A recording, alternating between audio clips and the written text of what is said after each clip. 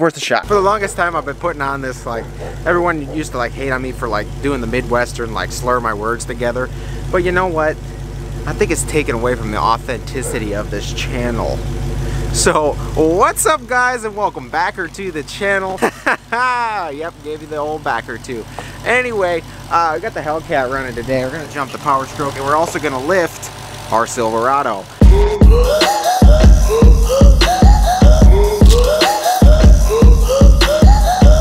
So this has been working with Katie's F-150 and my truck. It's pretty much connecting two jumper cables together, and then for some reason it pushes more volts to the battery or something, I don't know, and she'll crank. So with the two jumper cables connected, for some reason, like, you can hear it all, everything's working more efficiently, and it'll crank like a banshee. Listen to that. Starts right up. So everything I thought that was wrong with this, honestly, we're probably just gonna start off with two new batteries. It should be just fine. Or we couldn't jump it with just the car or just anything. But when you use two sets of cables, it's pushing, I guess, twice as many volts to the battery, and she'll crank and turn over. This is an actual motor craft. That looks like a, you know, a little discount, whatever battery that's in here. So I think if we get two new batteries with some high cold cranking amps, we should be good. Also, so after we get those batteries done, I really do want to get the 5-inch straight on this, because it sounds great right now, but I really want to hear that whistle.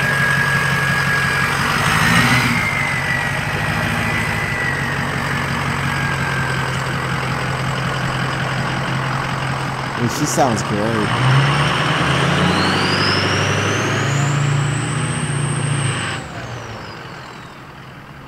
And with and with a 5-inch straight pipe on that, that will sound better than my truck, high idle, cold start, turbo, exhaust brake on. Those 6.0s, the 03s with those turbos sound so good. Ear piercing on the whistle. I love how you guys can watch these videos and then just a bunch of random crap always shows up. Katie and I are gonna build some planter boxes for like herbs and stuff on the deck. So I picked up this DeWalt bevel cut compound miter saw. I didn't get the one with the slide because it was $300 more, and I don't do enough woodwork to like rationalize the slide saw, even though they're so much better. Also, our tires just showed up for our Silverado.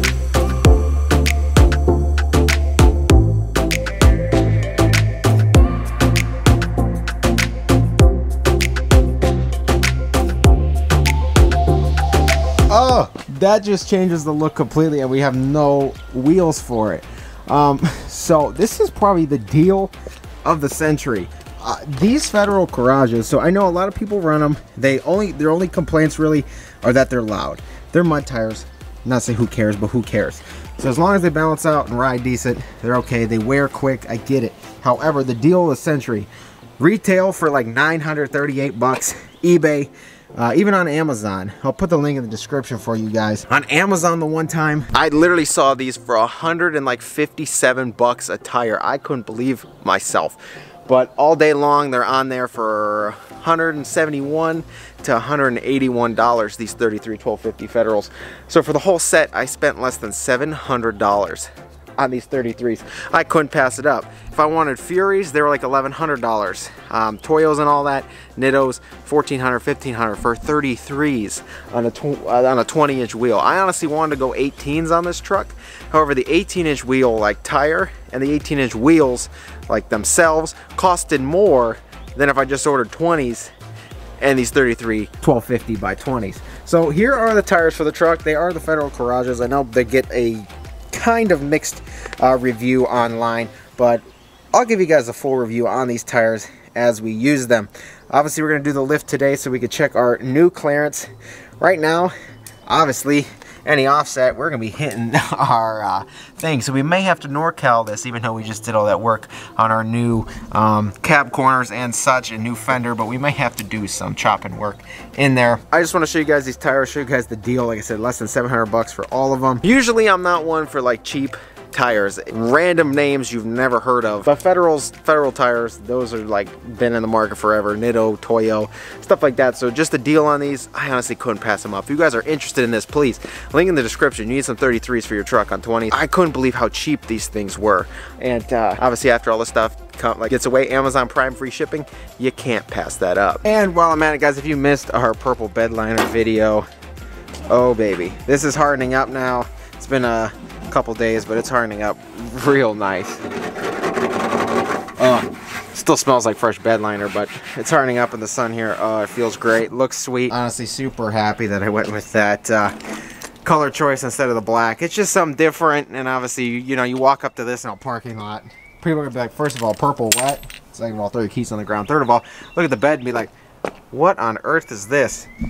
And that's kind of my goal, I guess, with all my vehicles, because same thing with the truck. Everyone's like, what on earth is that? And that's like probably the most rewarding, I guess forget how to open a car now, but that's the most rewarding thing ever. People are just like, what is that? But it looks good. So today we're going to be doing our 3-inch lift. I know a lot of you sit there and you're like, 3-inch lift, it's just a leveling kit. So the way these old trucks are with their torsion bar setup, those keys allow a 3-inch lift just in the front. I mean, if you can call it a leveling kit or not. I got new shocks in the rear from Beltec. These are the Beltec 3-inch lift for this truck. So the torsion bar setup, although is really outdated, is some interesting technology. So those keys will give us 3 inches of lift, and everything else up front, all the angles and stuff, are still in decent condition. That's why so many companies sell just those keys as a 3-inch lift, because everything up front kind of still ends up within spec. So that's why those keys can be considered a 3-inch lift, because for this kind of suspension, that's all it really takes. However, I'm going to try something today and kind of debunk a myth finally. Everyone knows when you have a vehicle with torsion bars, whether it's Suburban, Tahoe, old Rams, old Rangers, stuff like that, all of those, you know, torsion bar setups, you can crank your keys. Now I'm going to get underneath there, crank those keys today, and we're going to see how much a full crank on the keys lift will get us. And I'm going to see if cranking your keys or buying new keys is the right way to go. So we're going to start off with a stock measurement of this truck, the stock height it's at, keys where they sit. Center of the hub is 36 inches. I mean, just a hair over. So, you know, 36 inches straight up. Now I'm going to go underneath there and crank our keys all the way, see how much lift we get. So underneath your torsion bar, torsion key equipped truck, you'll find this cross member with your little keeper and your, I guess, adjustment screw bolt. And this is how you can do like a cheap lift if you wanted it. Just crank your keys up, but let's see how much lift it really gives.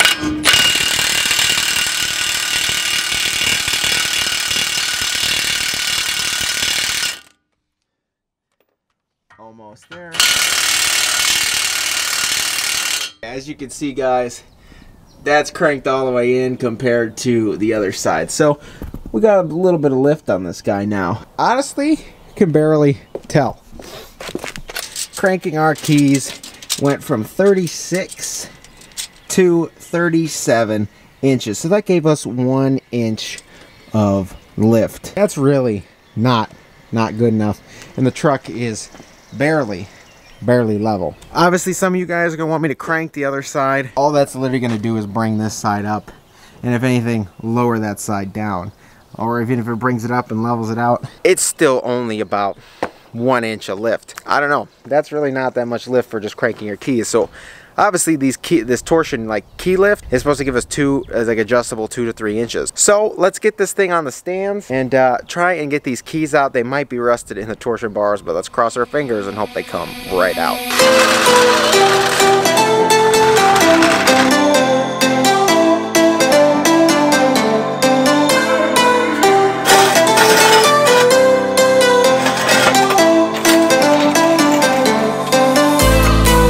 Okay, so with this, you don't even really need to take off your front tires. As long as your truck is high enough off the ground to keep your tires off the pavement, that's all you really need to do on a torsion bar lift, especially one that doesn't give you any shock extensions or anything. So the newer trucks will give you a shock extension. This old one, there seems to be enough ride clearance to accommodate with these front shocks.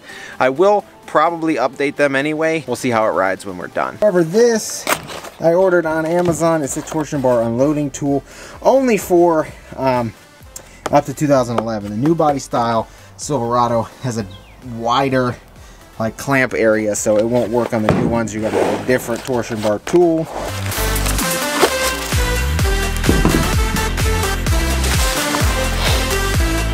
So here's the tool. It's just a torsion bar unloading tool. Obviously you guys see, you get the concept. It's gonna push in this, it's not screwed out enough, but it's gonna push into this hole right here.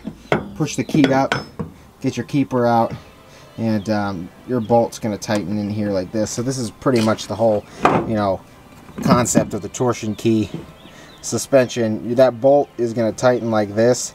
Twist the bar, and then on the front it'll twist the bar too and lift the front up. Alright, so first step, we're gonna unload the torsion key.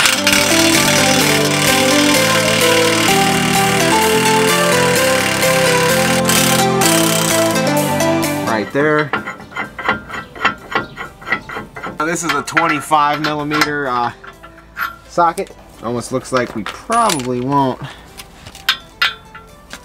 make this once we put it on first. Not even. Good, that should be fun.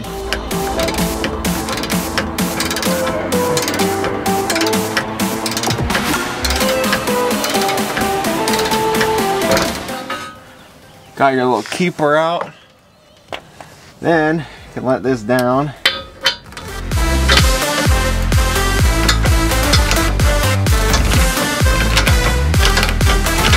Okay, now just what I suspected. As you can see, the key is kind of stuck in there. We're going to figure out a way to, I'm going to hit this with a hammer and use heat and stuff, but we should be able to knock this out. Up there, yeah, I don't know, we'll be able to get this out. I couldn't find my good hammer, so I'm going to try this first before I go on a goose chase. I'm going to try and use our torsion bar key to push the key this way. Kind of move it off a little bit, loosen some of that rust in there. Hopefully this works, and then I can kind of move it back and forth, pound it out before I get a lot of PP blast and heat. So I'm hoping this should work for us.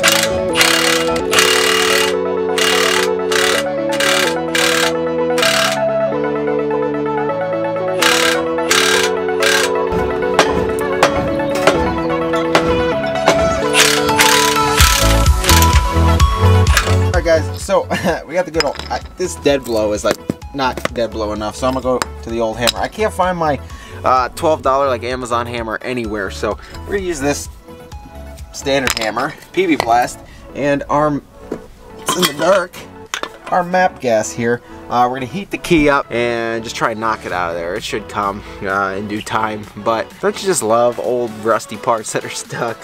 Never a fun part about the jobs like this.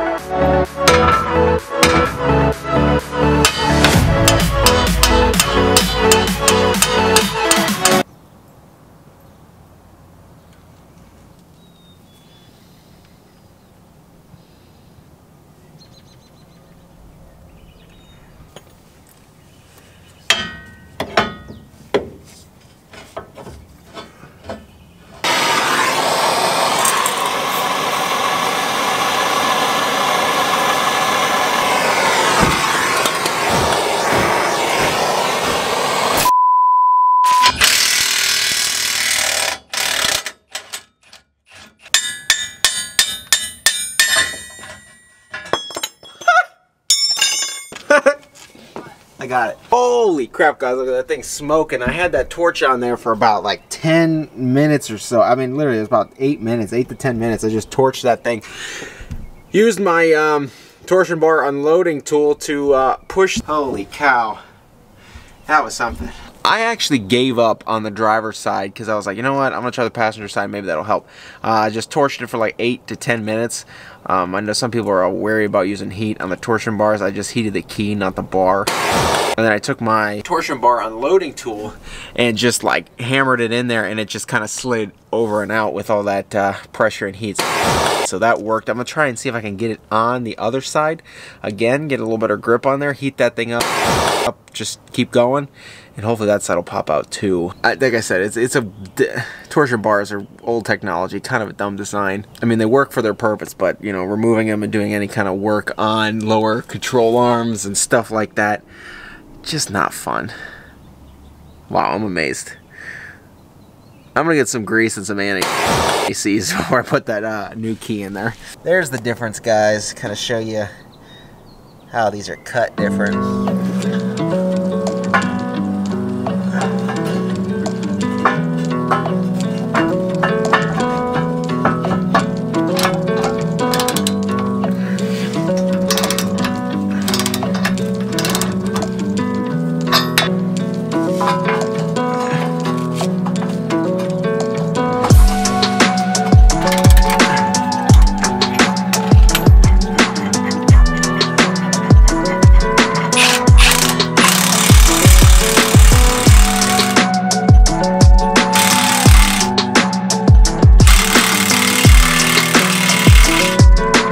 So I mean, honestly, this little green key in here, it looks super sweet. That was my plan the whole time. Don't worry, this is all gonna get retouched up and painted after sitting for so long and getting all over spray. I'm gonna shoot this black again, don't worry.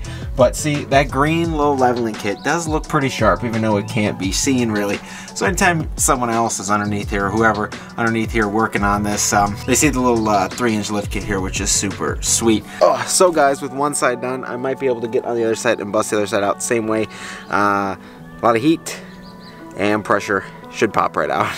I don't know, this is probably off of like, or for a different package or something. It's this little piece of metal here, and it's kind of in the way of getting our torsion bar unloading tool up in there to press this out. So honestly, this literally has no purpose. It's like thing right here where something would snap in just isn't there. So I'm honestly gonna cut this because it literally serves no purpose. So I'm gonna cut that, get our torsion bar tool in there, and then bust this out. Cause I'm tired of working with it, so I'm gonna do that.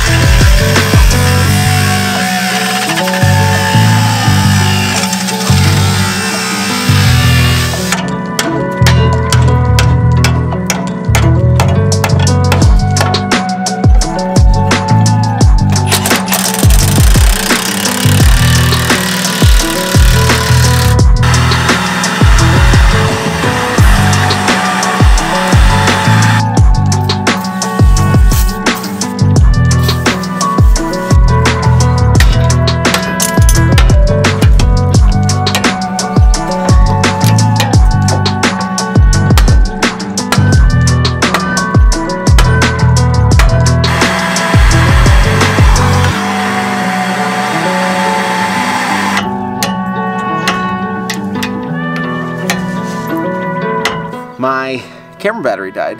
How many times? I was probably about 45 minutes on this torsion bar. I think I had 3 15-minute clips of me trying to bust this loose. We're a couple threads away from the torsion bar tool being completely like screwed in. However, you can see the torsion bar has gone from the outside of like the back side of the key to inside the key, so we are so close to this popping out. I'm gonna keep cranking a couple times, and then it actually may be getting caught in here. Honestly, if I unload this bar, we may just be able to like slide it out, so I don't know if it's getting caught against the cross member here. But I've come that far with the tool, so I'm not going to sit there and take it off till I screw it at least all the way in. We're so close.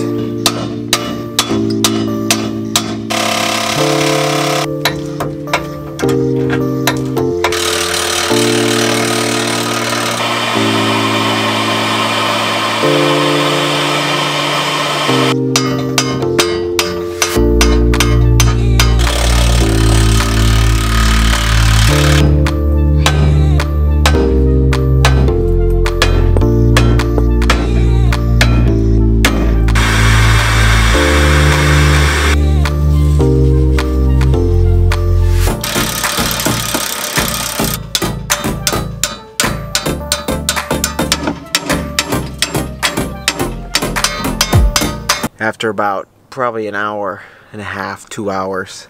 A lot of heat, a lot of whatever.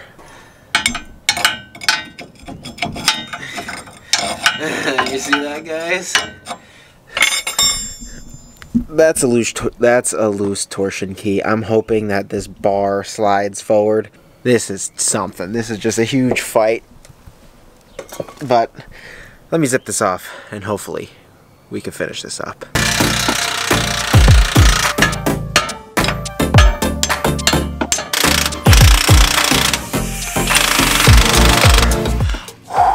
Guys, okay, update. It wasn't stuck. We're like rusted in the control arm, it was just torqued in there. Look at this. What does that sound like? Yeah, that little, you know what? Yeah, ooh. Good night, all right. I'll see you guys like Sunday or something. I'm out of here.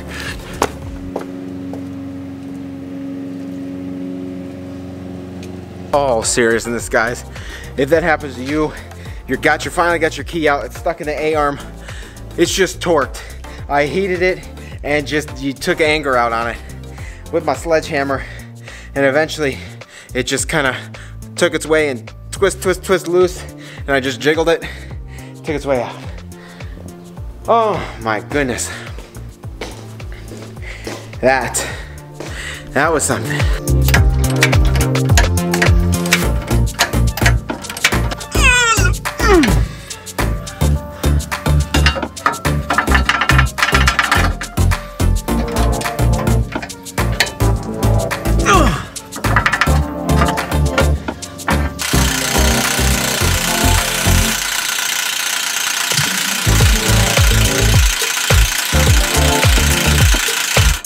That was an extreme fight, and I know you guys haven't seen me this dirty in a while, and it's good to be back. It honestly is. I guess while I'm here and exhausted, a new giveaway coming extremely soon.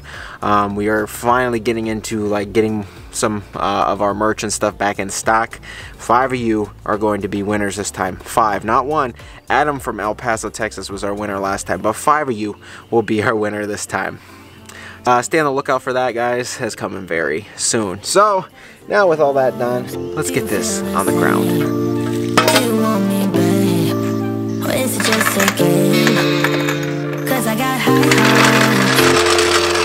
So guys, here is our finished product.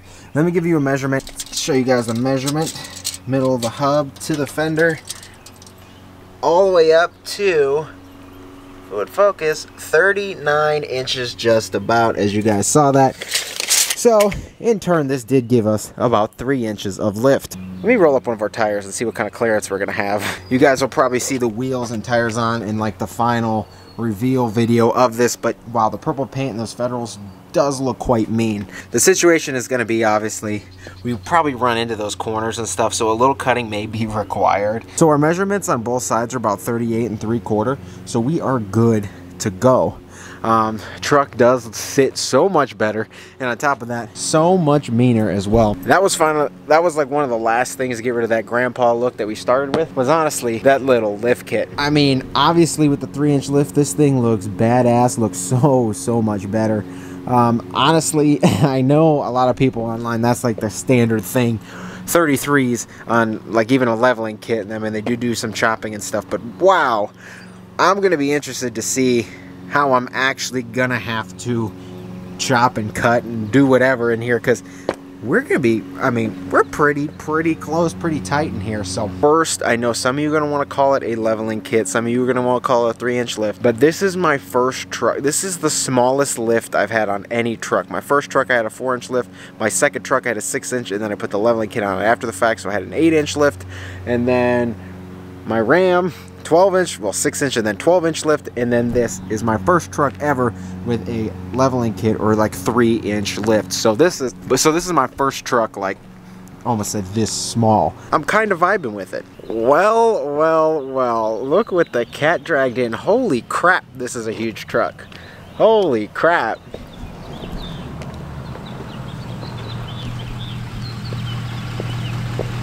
I mean, still a little shorter, but damn. make it to the nearest McDonald's? Yeah, bend over, I'll show you.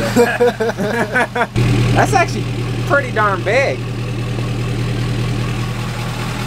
I love it, wow.